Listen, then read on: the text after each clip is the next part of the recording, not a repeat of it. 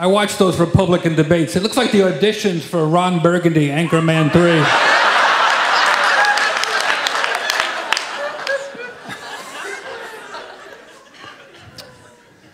But that's all right, because Kanye says he's going to run for president. Which means maybe he'll get assassinated. Who knows? Oh,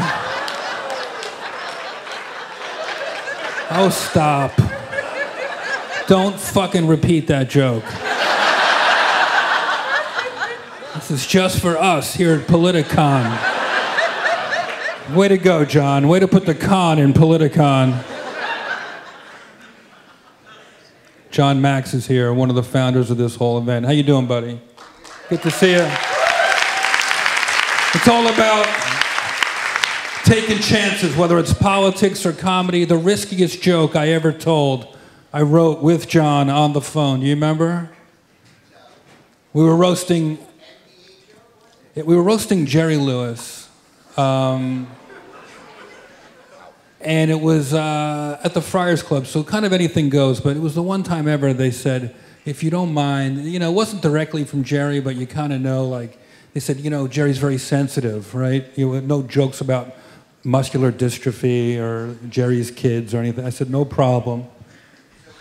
So we talked on the phone, and do you remember how long it took us to get there? Just seconds. I said, John, I want to say a joke that even Jerry Lewis can laugh at. I wanted to cross the line, but not cross, just push it a little bit. But I wanted to just push the line where even Jerry has to laugh at it. And I said, you know, folks, it was a Friars Club, 1,000 people, and Jerry Lewis, living legend. I said, a lot of people make fun of Jerry Lewis. I love Jerry Lewis. I say, what about the good things that Jerry Lewis does? What about the fact that just this past Labor Day, a 6-year-old kid got up out of his wheelchair and walked for the very first time to turn off the Jerry Lewis television?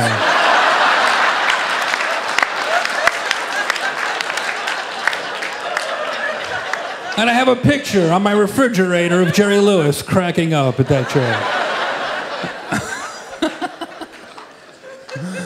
How you guys doing over here? What time's the electrical fire supposed to break out? Love the LA Convention Center. Looks like they shot Planet of the Apes outside. Like this futuristic, weird building. I'm from New Jersey, where we have our Governor Krispy Kreme's running for president.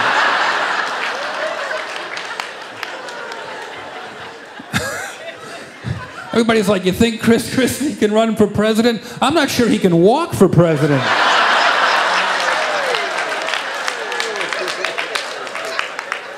How do you fit a round president in an Oval Office?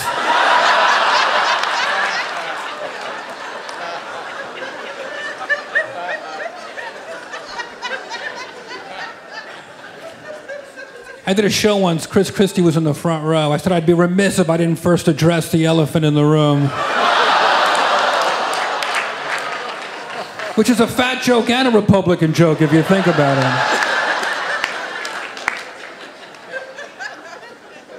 But he was a good sport. He ate 2 peanuts out of my hand, so.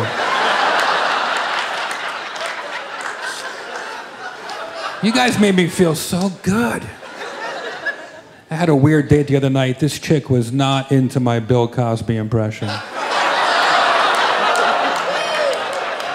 Why is the coffee making you sleepy? I put the roofie in the pudding.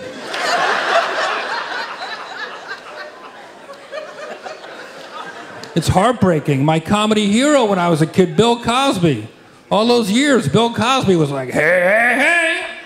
All those poor women were like, hey, hey.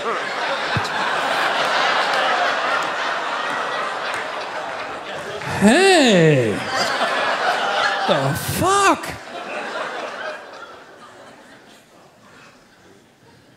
But I said this to those people incarcerated in Texas that Teray mentioned. I said, you know, Bill Cosby will never go to jail because he's rich. It's the poor people that go to jail in America. Right now, there's people in prison in America for possession of less marijuana than I have in my lungs right now.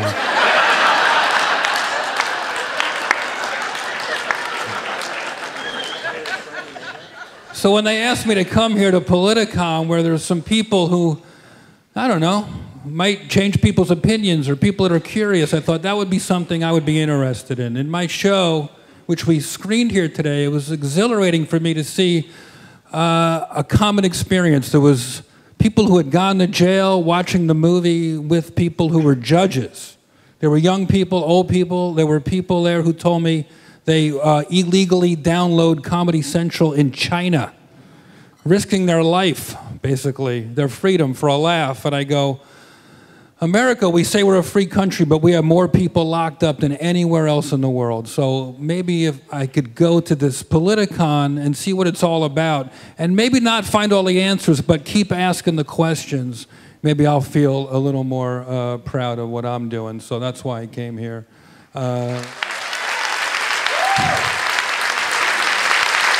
One out of 100, thank you, 1 out of 100 Americans is in jail right now, today.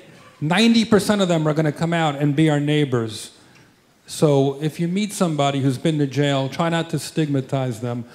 I went there and I found out for the first time that these are real people living inside these orange jumpsuits, and they often are very bad people, but most of the time they're just people who kind of fucked up along the way.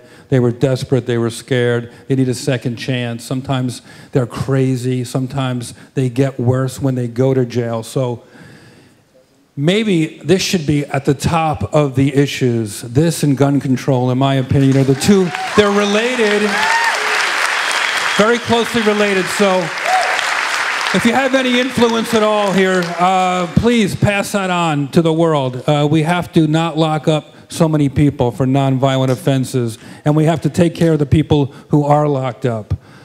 Thank you, everybody. Enjoy the rest of your show.